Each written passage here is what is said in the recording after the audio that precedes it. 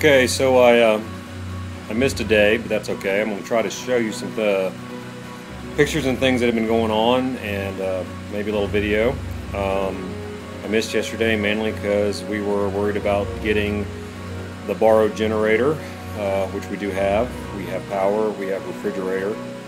And today a lot of the power here in town started coming back on. There's about 3% of Huntsville has power. A good portion of Madison County has power.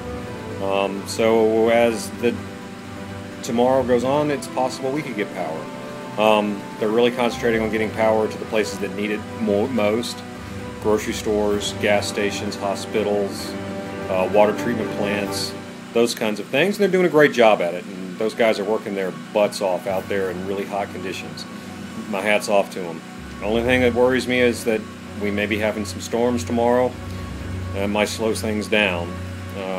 And we'll talk to the kids tomorrow, see about getting them home. Really appreciate my brother Scott taking care of the family. So let's see what kind of stuff I can show you.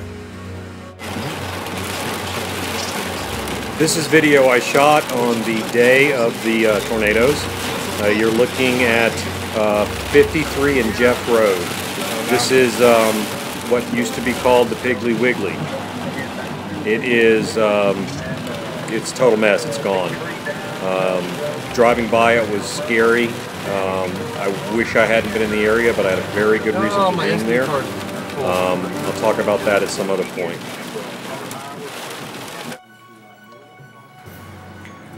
This is footage I shot at Blackwater Hattie's. I was hiding out from a tornado that ran down Weatherly Road.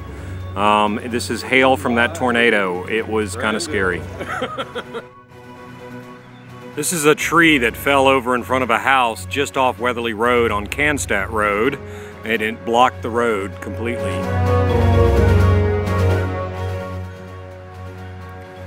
This is looking toward one of the mini storms that came through. This one spun off 2 F4 tornadoes. Everything wasn't bad. I did get invited out to get a hot shower in Lacey Springs, and we stood around the bonfire, and this is a buddy of mine playing guitar that night. This is the ultimate in refugee decadence. I managed to get myself a percolator, I have a camp stove, and I managed to have hot coffee this morning. Refugee breakfast. Supplies arrived from Birmingham.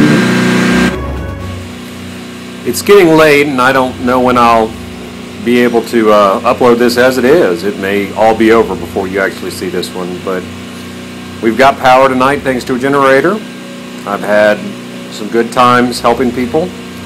I've had some sad times seeing some really sad things, and I'll be glad when this is over. But North Alabama, you're coming through like a champ, an absolute champ. People have been pitching in, helping out, doing what needs to be done. I'm proud of North Alabama.